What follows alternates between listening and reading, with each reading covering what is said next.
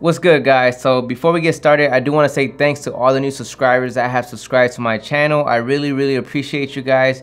And if you guys are new here, just know in this channel we have a series called Mistake Mondays, where basically I talk to you guys about the mistakes that I've done in my past or in the present, as a matter of fact, as well.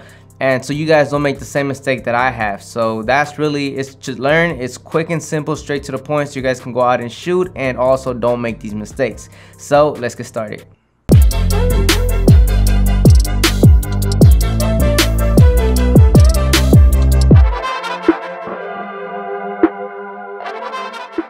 Alright guys, so the mistake that I've done in the past countless of times, and I don't want you guys to make the same mistake, and I hope this one really helps you guys, is communication with your clients.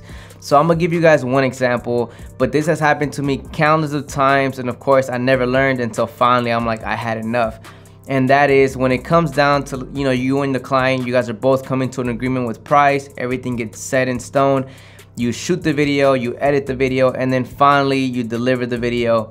Everything's cool, but next you know they hit you with like, oh, I didn't like this, I want to do these type of changes. Can I go on live with you on Instagram or through FaceTime so I can look at the footage so we can go back and forth? Or can I get the raw footage?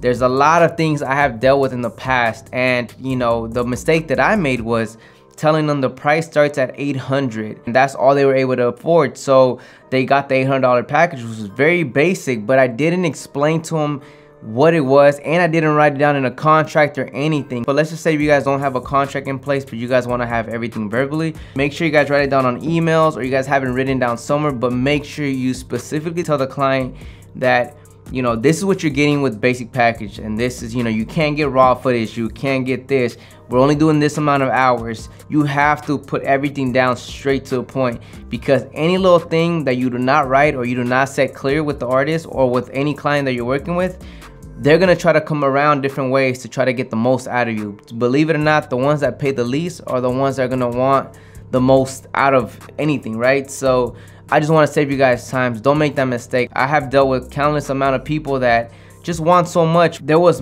countless of other things I can't even think of, you know, that was really bad, and it all came down to me communicating. I should have laid that foundation down from the start.